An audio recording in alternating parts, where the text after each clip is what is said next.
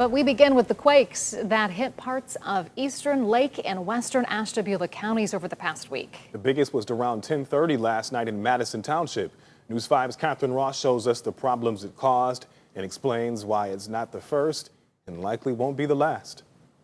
The Grand River Valley, with its sprawling vineyards and unique terroir, is known to many as wine country. We could use a really hot September to help ripen up the fruit. It's been pretty cold. A cool, wet summer for wine producers like Tony DeBevic is ending on a shaky note. It blew off our little cups that we have at the end here and filled the tray full of beer, and I could still feel it sticky as all get out. An earthquake shook the taps open at Debonair Vineyards Sunday night, spilling 30 gallons of beer onto the floor. It looks like it's not running real fast, so it probably ran the CO2 pretty low too. The 3.6 magnitude quake, captured on ODOT cameras Sunday night, could be felt as far away as eastern Cuyahoga County and parts of western Pennsylvania. It sounded rumbling, and it literally sounded like something ran into our house. We felt a little vibration. I was sitting in my living room, and then a sudden big boom. It shook decorations off some shelves and walls and left several small cracks on Debonair's fireplace. It's not the first earthquake DeBevic and others have experienced in the area. It's an old crack that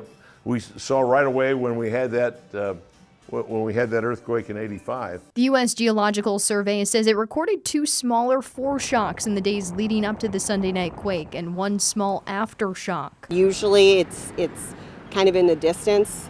This time the house shook, so you knew it was closer. People around here tell us they're no stranger to earthquakes. The USGS says that earthquakes are still relatively uncommon in northeast Ohio, but this area is more susceptible because it sits on a fault line. It's really the geology that's at play that's causing these earthquakes to happen. Geophysicist William Yack tells us the earthquakes near Madison are typically mild, but he says they're difficult to predict. He recommends preparing with an emergency supply kit. Neighbors like DeBevic says occasional earthquakes are part of living out here, but he's more focused on producing great wine. It's something that we'd have to look at if it starts happening more often, but right now I got a lot more other things to worry about than that. In Madison, Catherine Ross, News 5.